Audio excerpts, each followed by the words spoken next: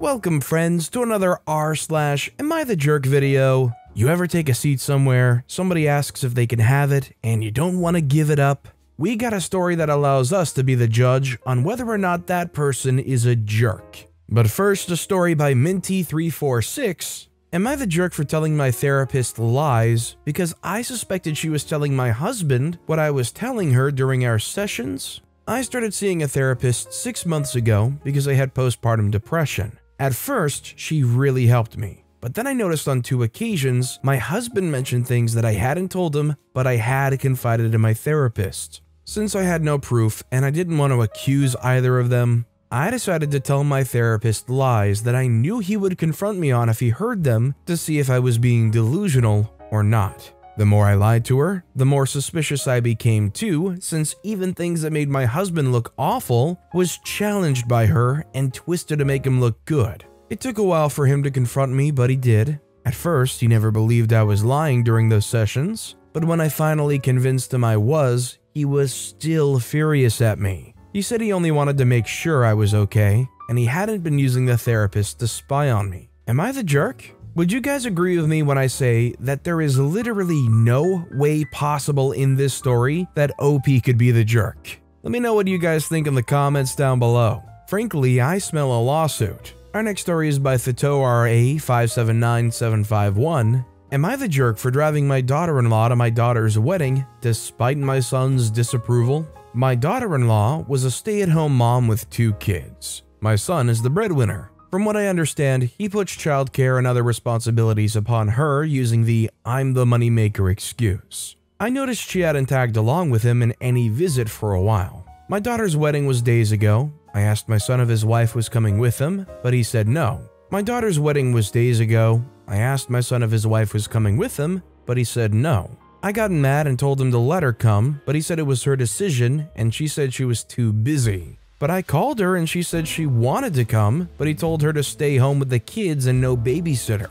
I had enough, but I waited till the day of the wedding and brought a trusted babysitter to stay with the kids and took my daughter-in-law with me to the wedding. We got there in my car, and when my son saw us, he angrily asked what she was doing there. I told him to back off, she's with me. He said I shouldn't have brought her. I told him his behavior was unhinged towards his kid's mom. He berated me saying that I'm getting involved in his marriage, but I'm not. He ended up leaving the wedding and going to a bar. He called later saying I ruined his night by doing what I did and said I'm enabling his wife's attitude and should be helping him enforce boundaries with her. He expects me to apologize and my husband is backing him up saying I overstepped. Am I the jerk? Did I overstep? I literally don't see how OP could be considered a jerk here. OP's son apparently just wants autonomy and what their partner can and can't do, where they can and can't go. I mean, maybe we're missing some information here, but if we're not, then that son is really stuck in some 1950s fantasy. Also, based off his reaction, I would almost be scared to let the daughter-in-law be alone with OP's son after that point. Our next story is by Thetoaway Sister-in-Law 997. Am I the jerk for not letting my sister-in-law see my kids after she showed them a picture of my husband in the ICU? I, female 35, have been married to my husband, male 32, for 8 years. He has 1 sister, female 23, who's the only living member of his family. He became like a parental figure for her after their parents' death. She used to live with us, but once she got in college, she started living on her own. All I can say is she's so attached to her brother, but disagrees with me and criticizes me on every turn. She also roll streams over my decisions when it comes to the kids, female 4 and male 2, but I did my best to be patient. My husband got into a serious car accident and had multiple surgeries. It was horrific, and I kept worrying about the kids since they kept asking about daddy. I told them that he's injured and is recovering. I didn't take them to the hospital to see him because it wasn't appropriate for their age to see him like this. Sister-in-law had a different opinion and pushed for them to see him, but stopped once I told her to. 2 days ago, I had her stay with the kids while I went to the pharmacy store. I returned and the kids were crying. I asked her what's going on, and she told me she was just showing the kids a picture of their daddy since they missed him and they freaked out suddenly. I demanded to see the picture, and it was a close picture of my husband's face while in the ICU. Now, I had no idea how she got there or how she took the photo, but it was too upsetting to show to kids their age. I blew up on her and said that she was out of line to do this to the kids. She said the kids kept saying they missed daddy and wanted to see them. I replied that it was inappropriate and she should have told me. I then told her she is no longer allowed to see the kids after causing them emotional distress. Now they won't even eat. She threw a fit saying I'm looking for excuses to keep her away and threatened to tell her brother about my horrid treatment towards her. I had her leave my house, but she hasn't stopped complaining about what I said, saying I'm cruel and difficult. It's honestly quite impressive how little social awareness and understanding of situations that a 23-year-old has. Imagine not being able to understand that a 4-year-old might get traumatized by seeing their father in an ICU. There's just so little rational thought being expressed there. Of course the kids want to see their dad, but they're 4 years old. They're not expecting to see him hooked up to machines and in any kind of critical condition. I think OP's definitely not the jerk. Just impressively bad thinking from the sister here. Our next story is from Missing Ring. Am I the jerk for kicking my brother and his family out after his son stole my engagement ring?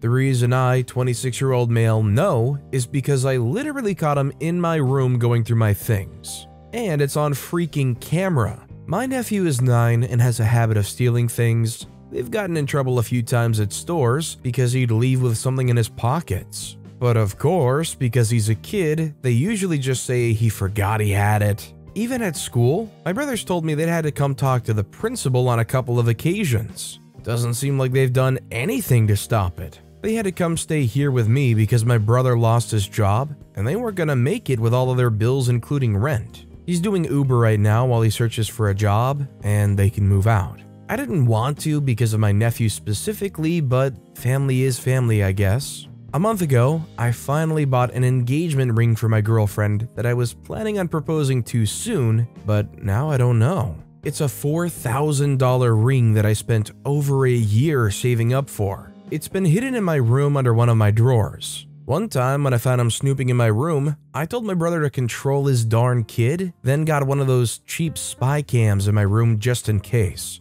Then last week, I noticed it was out of its box. After checking the cam, it showed he was in there again when I wasn't home. My brother and his wife have yelled at him. He says he left it by the TV in the guest room, but it's not there. They looked through all their stuff and his too. I know for a fact he's lying about not having it because that's the same thing he said about one of my watches he took, then ended up finding it. By the second day, my brother tells me they can't find it at all. And I told them either they find the ring or he repays me the $4,000 I spent on it. If not, they can't stay here anymore. My brother got really upset. He told me I know how their situation is right now. And yeah, it's a tough spot, but I couldn't ignore the fact that his kid he can't parent took something extremely important to me that costed a lot of time and money. They were given a week to leave my house if they don't find the ring. They're having to stay at a cheap motel, but my brother won't stop begging to come back because what they're paying right now each night is coming directly out of their savings. He won't stop calling me heartless about letting something like this come between helping them out through a difficult time, and my nephew keeps saying he's sorry. It's just hard right now to want them around. Don't even know what to do about the ring, and every time I think about it, it just makes me so mad that it's hard to care about their situation. Does that make me a jerk? I don't blame OP, and I can't really make them the jerk. When somebody's kid, whose family you're already allowing to stay in your place free of charge, goes and steals the one thing you have been saving all your money up for, meant so much to you, and then they try to pass it off as a oops, sorry type thing. Like yeah, they looked around for it, but your kid stole a $4,000 ring, and now it's just gone. Forgiving an oh oops type situation like that, I don't think is an option. Frankly, for all you know, they might have gone and sold the ring. Or the kid might have went and flushed it down the toilet, I guess you'll never really know. By the way, if you're enjoying these stories, make sure to hit those like and subscribe buttons down below so you never miss any of my daily videos. We cover tons of hard-hitting stories like this next one from Weird Club 5809. Am I the jerk for telling a guy he's appropriating a culture that isn't his? I've, 20-year-old male, been living in the US for some months for an exchange program. I'm Italian. A girl told me she has an Italian friend and that I should meet him. I immediately agreed. It'd be cool to have someone I can speak Italian with while I'm here. I can assure you that speaking another language 24 hours is tiring. So we all, a group of 6, go hang out with this guy Adam, and the first thing I noticed was his perfect accent. I complimented him on it and asked if maybe he grew up here. He said that yes, he grew up in the US. After that, we talked about a lot of things. The Italian subject didn't really come out. 2 days after, I hang out with him again, but this time it's just 2 of my friends and 3 new people they brought with them. Adam introduced himself by saying that he's Italian and sorry if I sometimes use Italian words. They were very impressed and asked him to tell them more. He pointed out I was Italian too and then started bragging about it. He told them how his great-grandparents were Italian. You heard me, great-grandparents. And that he spent the summer in Italy every year in his great-grandparents' old house and learned Italian to honor his culture. I wasn't going to say anything until he said, OP understands what it means to be of a different culture. I'm sorry, what? I told him he isn't Italian. Maybe I did come off harsh, but I said that spending the summer in Italy and learning the language don't make him Italian. Just because he has some far relative that was Italian doesn't mean he is. He's American. His parents are American. He has nothing to do with Italian culture. After that, he got really upset and embarrassed and said that I'm unfairly invalidating his heritage just because I consider myself pure. Then he went away and we all went home. On the way home, the 2 mutual friends with us told me that I was rude and that it's not my place to invalidate someone's roots. I admit I sounded mean, but I stand my point. He's not Italian. He shouldn't go around telling people he is. Am I the jerk? Was this guy overselling how Italian he was and how his experiences varied? Quite possibly. Is OP still a jerk for literally trying to invalidate their heritage? That especially this guy is very clearly proud of? I think so. He legitimately has Italian lineage. He goes to Italy every single year. He's grown up being told Italian is part of his blood. They can speak the language. How is he just American, pure American, and nothing to do with Italian culture? Maybe it seems too Americanized for OP, but I feel like it's pretty clear that he's through and through Italian. Our next story is by Illustrious Shine 297. Am I the jerk for sneaking a look at a girl's notes? I'm 29-year-old male. Girl in question is in her 20s, maybe 26 or 27. I live in a college town, and there's this restaurant/bar near campus that I really like. A few years back, this girl worked there as a hostess and I'd see her all the time. She's super hot and I'll admit I used to go in and hope to see her. She now doesn't work there anymore, but sometimes she'll come get lunch and a drink at the bar and work on her computer. The times I've been there at the same time, I've struck up friendly conversation, but she mostly gives short answers and kind of ignores me.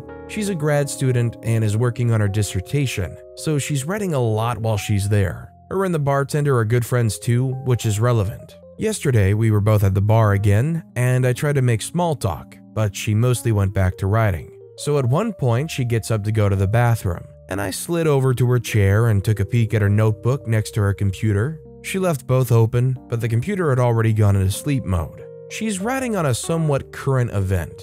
Not anything that's like major on the news every day, but something that a lot of people are aware of. She came back.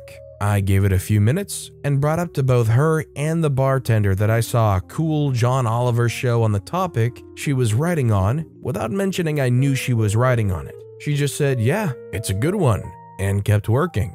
I tried asking her more about what her thoughts were, but she just said she needed to keep working. I then saw the bartender go over to her at the end of the bar, and they spoke quietly before the girl gave me a strange look and started packing her things up to move out to the patio. I asked her why she was moving, and she said she wanted to work in peace without anyone creeping on her notes. I sort of laughed nervously and made a half joke to the bartender, who just said, "You're just lucky I didn't ask you to leave." I really wasn't trying to be creepy, just wanted to start conversation. But both of them called me creepy, and now I'm wondering if I'm the jerk or if this girl was just being uptight. Admittedly, I think it's weird to be in a bar, regardless of how full it is, and leave your stuff unattended like that. That said, I think OP's definitely the jerk and does come off particularly creepy for when this girl goes off to the bathroom, sliding in and looking through their notebook, even if it's open, and just like hanging around, and clearly she's not very into OP, or at least they don't want to talk, they're there to work, right? Just let the girl be and do her work. This next story is by Whip Lauder. Am I the jerk for threatening to tell my child the truth if her mom doesn't compromise on the custody agreement? Kinda at my wit's end, so I need a verdict, and I know this probably isn't the place, but I don't know what else to do. So I, 39-year-old male, have a daughter with my ex-wife Erin. Me and Erin met at 22, married and had our daughter, 14-year-old female, when we were 25. Things were good until my daughter came, and then it got bad. Erin decided that she didn't want to work anymore. I told her I didn't want a stay-at-home wife. Money became an issue, and when our daughter was 4, we divorced. This was after Erin admitted to cheating on me multiple times. And then when I refused to do couples counseling, she went for full custody using her dad's money. It was a brutal divorce and custody fight, but I didn't allow Erin's dad to screw me and I got 50-50. So once I became a single dad, I struggled. Erin's friend Caroline knew about the divorce and started coming over to check up on me and my daughter. Caroline was one of Erin's bridesmaids in our wedding. Well, we got close and we've been together for 7 years now. My daughter and Caroline love each other, and they've formed a close bond over Caroline's pursuit of her master's of education. Daughter wants to be a teacher. My daughter and her will stay up together doing homework and helping each other. I think it's been a great example for my daughter. So Caroline's graduation is this May, but as soon as we saw the date, we knew it was Erin's weekend. We have tried everything to compromise to make sure my daughter's there. We offered extra weeks, we offered to pick her up and drop her off the same day, we even offered a month of custody for 1 evening. Erin is refusing. It's too late to go to the courts for a temporary order, and they wouldn't grant one anyway. My daughter wants to go, and Caroline wants her there. We've been telling our daughter that the custody agreement is the reason she can't go, but I have one chip left to play. I've never discussed any details of our divorce to my daughter, but I told Erin yesterday that I will go into full detail with everything if she doesn't compromise. She asked me to please not do this. Erin and my daughter have that tense relationship that every teenage girl and their mom have,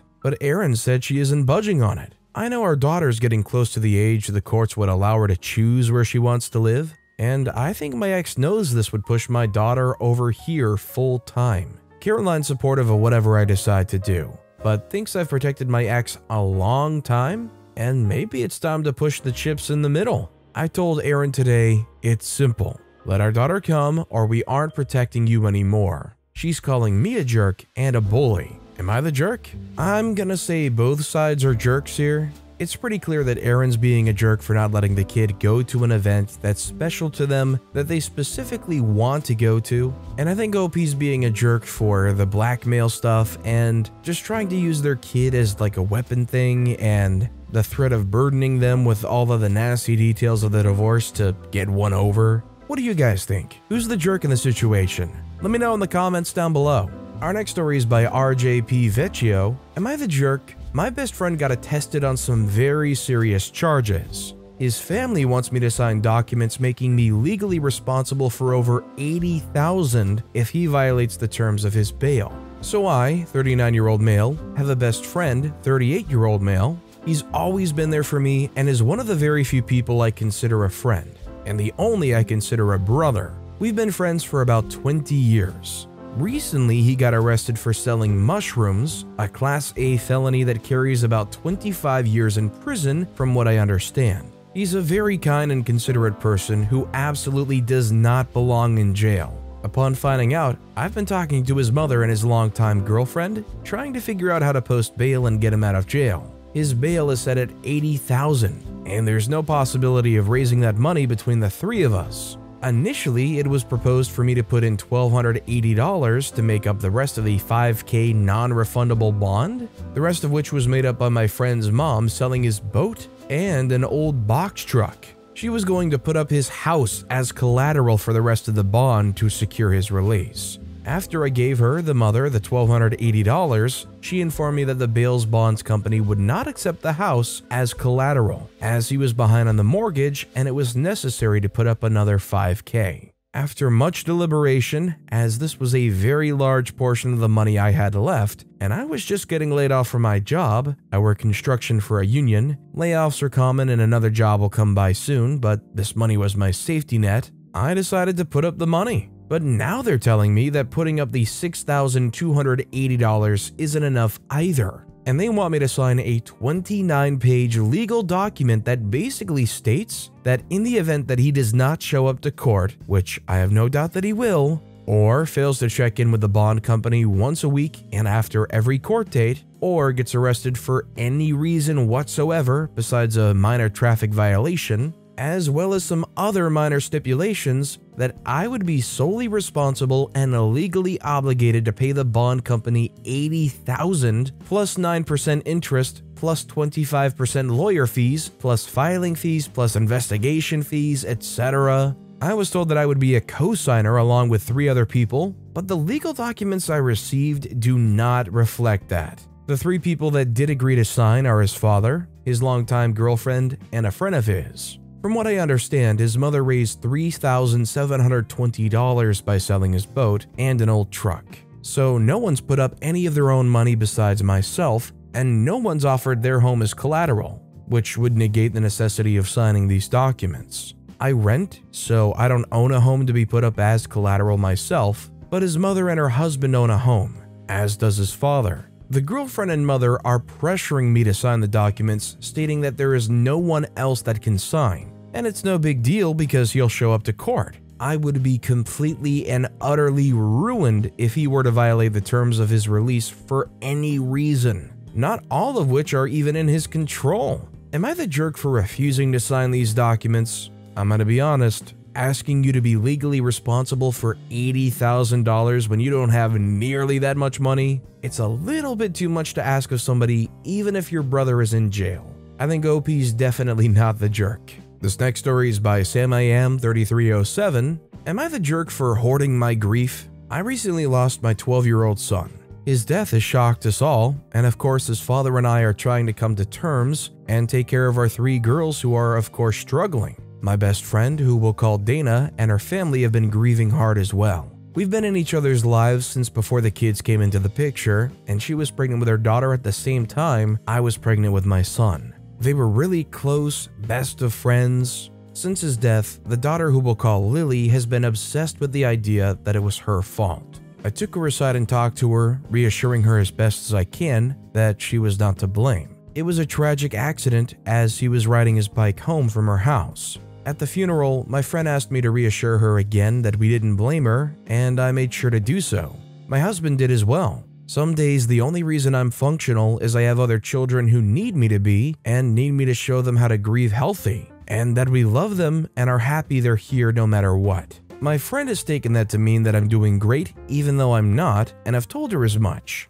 She ignores that though and calls me a few times a week to reassure her daughter again that I don't blame her and that we all love her. I did for a few weeks, but I just can't anymore. I can't keep going through his death with her and soothing her. A lot of days it takes all my energy soothing my own kids. I went the immature route and avoided her calls for a little bit, but knowing that wasn't right, I finally told Dana if Lily truly believes herself to be blamed, therapy may be her best avenue so she can work towards healing. Dana lost it and told me that we aren't the only ones grieving him, and she would think I understood children's needs come before adults, and put aside my grief for a brief phone call every few nights. She said I'm hoarding my grief and making it seem like my family's the only one hurting.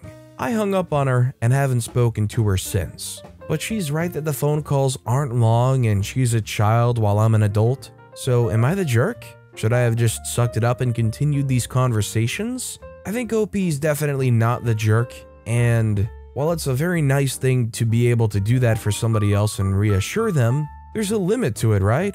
And I think OP's suggestion of therapy is very legitimate, and not something to get self-conscious about or worked up about, like how maybe the kid's parent is actually taking it. Our next story is by Mocha Frappuccino 123. Am I the jerk for refusing to apologize to my aunt? Last weekend, I, 19-year-old female, was at our family house for the weekend. It's about a 5-hour drive from my apartment and university, so I visit on weekends when I can. That same weekend, my mom's older sister also visited, and she brought her kid, my cousin, 9-year-old female. So that afternoon, while my mom and her sister were catching up over drinks, I was in my room playing Animal Crossing. My cousin wanted to come in, so she started knocking. I refused to let her in, so she started banging on the door. I yelled over loud sounds that I was busy and she can't come in. The banging stopped, but a few minutes later I heard a knock on the door. And then I heard my aunt's voice asking if I could let my cousin in my room and look after her so she wouldn't bother them while she and my mom were chatting. Feeling defeated, I let my cousin in and she had a smug look. She had her iPad with her, so I thought she wouldn't bother me. I pointed to where she can sit, told her not to touch anything, and went back to my game. A few minutes later, she's asking if she can play my game. I told her no. I bought my Switch and my game using my hard-earned money working part-time with a bit of allowance that I saved. I wasn't gonna let some kid borrow it and risk dropping it or something. When I refused, she started screaming and crying and tried to grab the Switch. She managed to grab it, but then dropped it.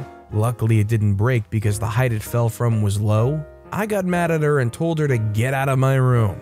My cousin then ran to her mom and my mom and told them that I was being mean to her and won't let her borrow my Switch. My aunt asked me if I could let my cousin play, and I said no. And my cousin continued screaming. My aunt then started yelling at me for making my cousin cry and for being selfish. I was so fed up that I told her, yelling over my cousin's screaming, that it's not my job to babysit the brat and that I have the right to refuse to let her borrow my Switch. My cousin wouldn't stop crying and screaming, so my aunt decided to cut the visit short and leave right then and there. That night, my mom told me to apologize to my aunt because she called and said she felt disrespected by me. She also wanted me to apologize for my cousin for calling her a brat. She said that she would not visit again unless I apologize, that I should not be forced to look after my cousin, and that I should not be obligated to let anyone borrow my stuff. Now my mom wouldn't talk to me because I was being unreasonable. Am I the jerk?